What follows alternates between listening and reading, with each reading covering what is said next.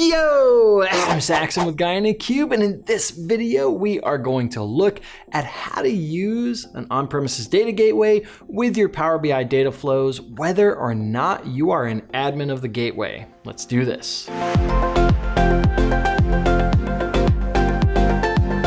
If you're finding us for the first time, be sure to hit that subscribe button to stay up to date with all the videos from both Patrick and myself. All right, Power BI data flows. If we want to connect to data that's on premises, we have to use the on-premises data gateway. When Power BI data flows first came out, you were restricted to having to be the admin of the gateway.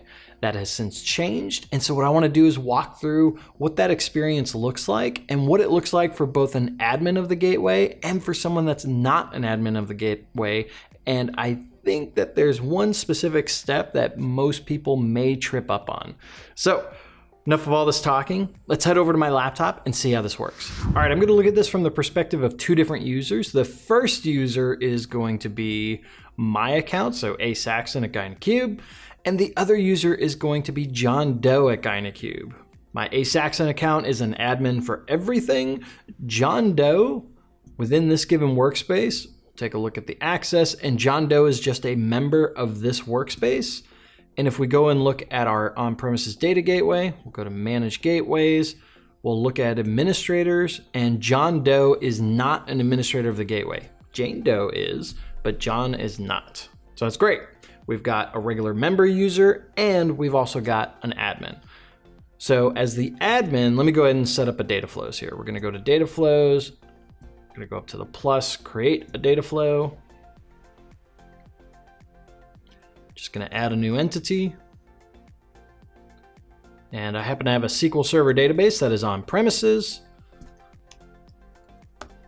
Now, the minute I typed in that database name, it automatically picked up that I've got a data source registered with my on-premises data gateway, and it's going ahead and pulling that information from that actual data source itself. So you can see that it picked up the on-premises data gateway. It found that the authentication kind is basic and the username and password are encrypted. It pre-filled all of that because it's already defined on the data source itself, which is awesome. All right, let's go and hit next. And here is the data from the SQL Server database, the AdventureWorks database. I'm just gonna go ahead and pick a table because this doesn't really matter. We're just gonna pull in one specific item. So let's go ahead and do that. Pick in dim date, and then we'll hit transform data.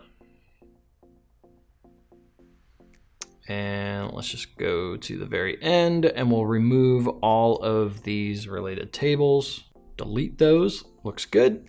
And we'll rename it to date. Good deal. Let's go ahead and save and close. And we'll give it a name, date. Hit save.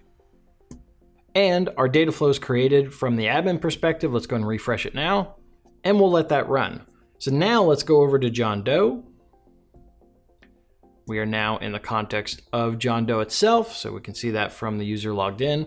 We're in that same app workspace, and we can see that the date data flow is there and it's currently refreshing. So as the member now, I want to go ahead and create a data flow as well. So let's go ahead and create a new data flow.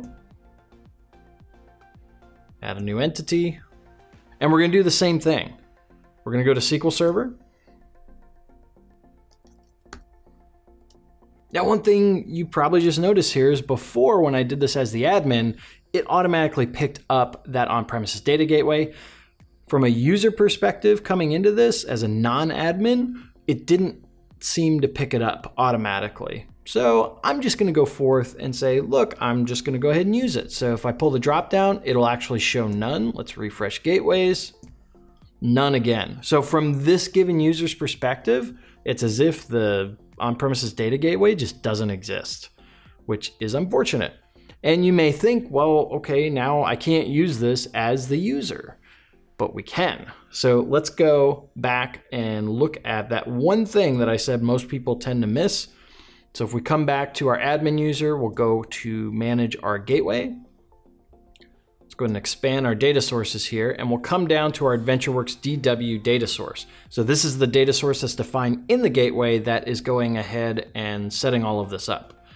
One thing we have to do is for any user that wants to use this data source, they have to be listed in the users tab. And one thing you'll see here is when I go to that, it only has my Saxton account listed here, which also happens to be the admin of the gateway. There's no other user that can take advantage of this data source. So let's go ahead and add John Doe in.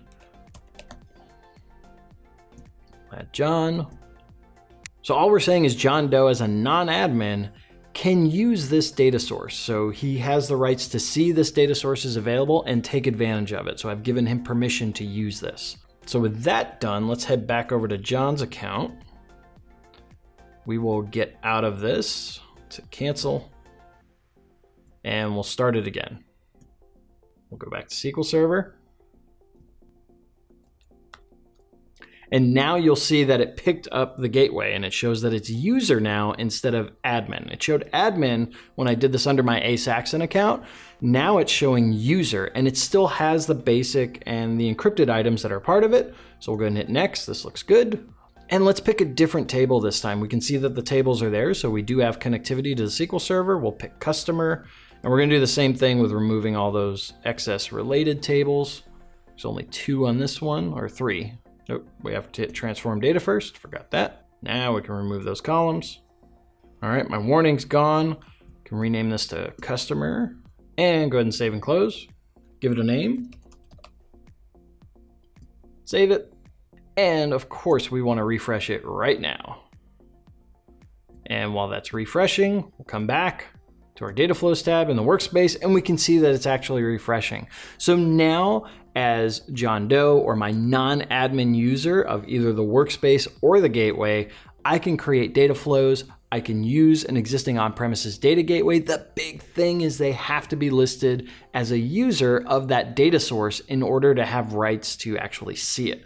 Otherwise, it just acts as if that gateway doesn't even exist from that user's perspective, so they won't even see it. And so if you run into this situation where you're going in from a non-gateway admin user and you go in to try and use a gateway with a Power BI data flow and you don't see that gateway, check and see if there's a gateway already exists and have whoever the admin is go ahead and add that user or your user into the actual user list of that data source. Or maybe there really is no gateway and you just have to go create the gateway. Pretty easy, we just need to make sure that we do all the clicks. All right, I wanna pass this off to you. What do you think? Was this interesting? Had you run into this situation? Are you actually looking to use an on-premises data gateway for non-admins of the gateway with your Power BI data flows now that that's available? Let me know down in the comments below. I'd love to hear it. If you like this video, be sure to hit that big thumbs up button, smash it if you so desire. If it's your first time here, hit that subscribe button. And as always, from both Patrick and myself, thank you so much for watching. Keep being awesome, and we'll see you in the next video.